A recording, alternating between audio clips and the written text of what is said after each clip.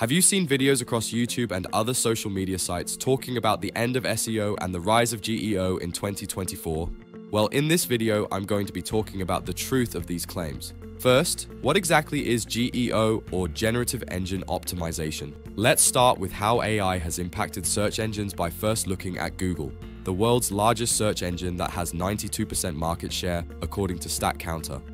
Over the last 9 years, Google has introduced 4 critical upgrades to the back-end systems of its ranking algorithm. In 2015, Google introduced RankBrain. This helped its algorithm understand how words in search queries related to real-world concepts. As an example, if someone searches for Chrome, RankBrain allows Google to show results for Google Chrome, Chromebook, and Chromecast, thus interpreting what the user wants without the users having to be specific.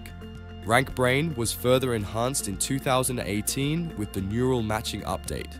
This provided the ability for Google to understand broader concepts in search queries. In the same year, Google launched SpamBrain, which is an AI system geared at weeding out low-quality content from the index. Google's algorithm saw a further technological enhancement with what is known as Google MUM, Multitask Unified Model, in 2021. This allowed Google to interpret images and even show listings from other language indexes by translating it if Google determined it was the best result for the user search query. Moving away from Google for a moment, Bing introduced an AI chat interface as part of its search experience in 2023, made possible through its partnership with OpenAI. This gives users the ability to ask real-life tasks in the search box, such as create me a vegan shopping list for 2 weeks. The initial buzz around Bing's AI interface is what led Google to start talking about its AI search experience, known as SGE, or Search Generative Experience, and ultimately the whole craze of GEO. Generative search optimization is all about understanding how search results are displayed in the search engine results pages. Advocates of GEO have stated that traditional methods of SEO will no longer work in 2024 or beyond, and that content optimizers now have to start incorporating methods that include using citations, quantitative data, brand mentions, providing quotations from reliable sources, unique writing style, and more. Let's look at some of these differences that are being highlighted. GEO concentrates on content quality, relevance, and directly answering queries for AI-driven generative search engines. SEO targets keyword density, backlinks, and meta-information to improve rankings on traditional search engines. Is this actually true in a world where Google's search engine dominates, and in which most SEO professionals work to optimize on Google? I beg to differ. Here are some of the key points from Google's search guidelines.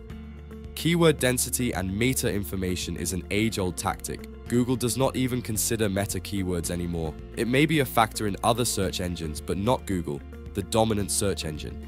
Google emphasizes the need to create quality content, and this is absolutely what SEO professionals advocate.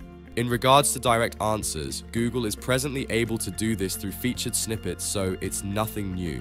The keyword strategy difference. GEO focuses on leveraging NLP, natural language processing, to understand query context, reducing the emphasis on specific keywords. Google already does this, and SEO pros know that and advise not to keyword stuff, and know that context can allow a page to show up even without the keyword being mentioned. That was made possible by RankBrain.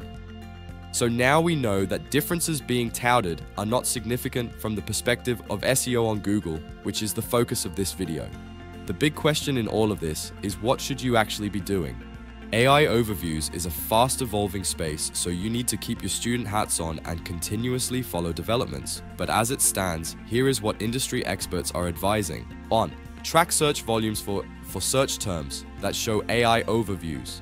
Identifying search terms that trigger AI overviews can uncover gaps in your content and provide optimization opportunities. Tracking search volume for these search terms allows you to prioritize your efforts, which Google already enhances with AI results. 2. Technical SEO.